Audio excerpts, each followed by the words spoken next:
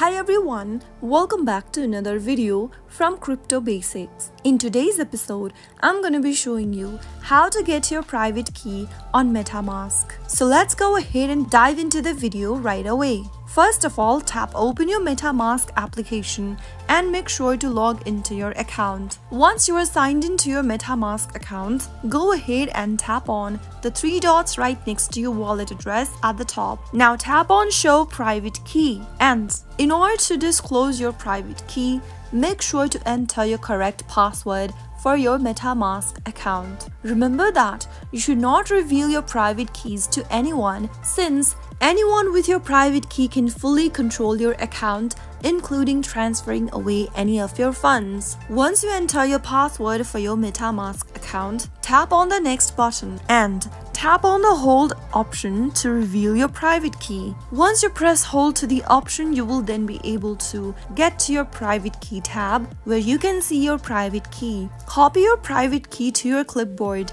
and paste it in a secure location. That is how you will be able to get your private key on MetaMask. If you found the video to be helpful, go ahead and give us a thumbs up. Don't forget to subscribe to the channel by hitting the subscribe button.